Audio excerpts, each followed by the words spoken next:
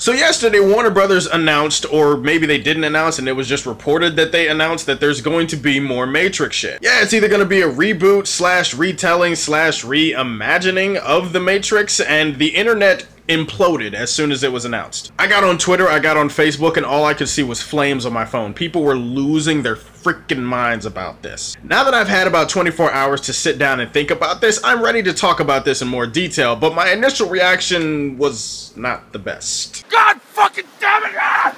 Ah! Ah! Ah! Ah! Ah! Ah! Ah! Ah! No, God! No, God, please, no! No! No! No! But now that I've calmed myself, I've meditated, I have marinated with lemon pepper on my nipples, I'm ready to talk about what this might mean going forward for Warner Brothers. Yeah, sorry, whenever I think of the word marinated, I think of chicken. Sue me. Okay, so the report is kind of speculative. I mean, it lists it as a reboot. Most of the places, most of the news outlets that are talking about this are listing it as a reboot, but we don't actually know if it is a reboot. There's a report that they might want to look at a new director, that they might want to go in a different direction. Zach Penn, a guy who wrote X-Men First Class and The Incredible Hulk and The Avengers, is a guy that they're looking at to write up a treatment, whatever the fuck that means. Okay, so nobody actually knows what this is. There's also rumors that Michael B. Jordan might be looked at as part of the cast, or as the new Neo, or something like that. Let me address the reboot part of this first. Hell no. I am a huge Matrix fan, alright? I love the first movie. The Matrix is one of my favorite movies ever. I even really liked Matrix Reloaded. I thought it was a really good sequel, even though it clearly wasn't as good as the first Matrix movie. Matrix Revolutions, I don't really know what happened there. But still, The Matrix and The Matrix Trilogy is still one of my favorite things ever. I love The Matrix, I love that world. I also watched the Animatrix, I also read some of the Matrix comics. I played the video games growing up, Enter the Matrix, Matrix Online, so seriously, I am a huge Matrix fan. I love that world, I love those characters. Even today, after having calmed down from my initial reaction, I'm still telling Warner Brothers, just like I'm telling all of you, no. Warner Brothers, look at me right now. I'm acting like I'm talking to my subscribers or my viewers, but I'm really talking to Warner Brothers right now when I'm looking at this camera. Warner Brothers, no. No. No. Don't do it.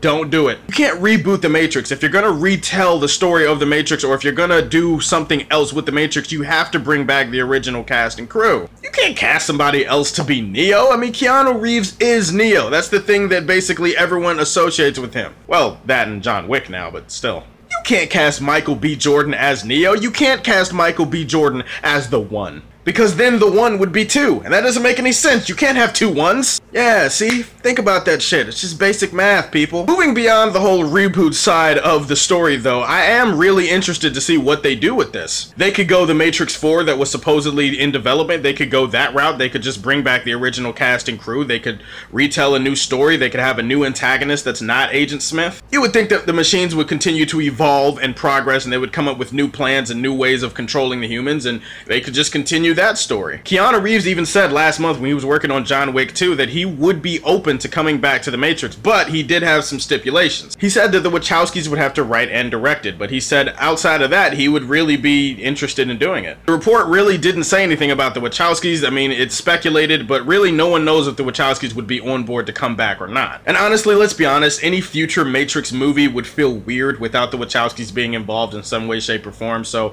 I'm hoping that the Wachowskis are going to be there. But even if you don't do that, even if you don't do Matrix 4, do some spin-offs, do some other interesting stories. I mean, you could tell the story from, like, the game. Remember Enter the Matrix? You could have a story focusing on Nairobi and Ghost and, you know, other people in that story. Or you could focus on the Kid. Does anybody remember Kid from The Matrix Reloaded and from the Animatrix? That, you know, the guy that idolized Neo and worshipped him, slobbed his knob and that whole thing? Yeah, and then after Neo was gone, he formed a group or something. Like, he formed this group. I can't remember the name off the top of my head. It's based off of some kind of old Latin word or something. But basically, he formed a group to honor Neo's memory and to continue on in Neo's stead. So I feel like, yeah, they could do that. They could focus on a story with Kid and a group. But let's be honest, we all really want to see Morpheus, Neo, and Trinity come back. Although, in the case of this individual, Neo, let's bring Monica Bellucci back instead of Trinity. Let's bring Monica Bellucci back in. Sorry, Neo, I love you, but you should have gone with Monica. I'm just sorry. No disrespect to Carrie-Anne Moss, but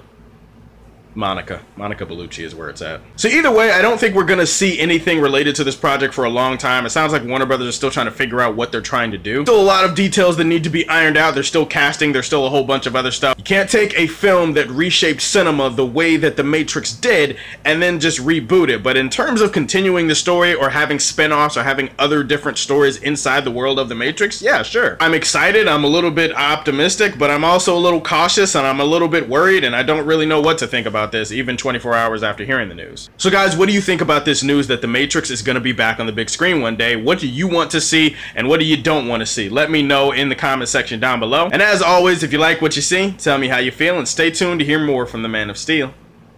Peace.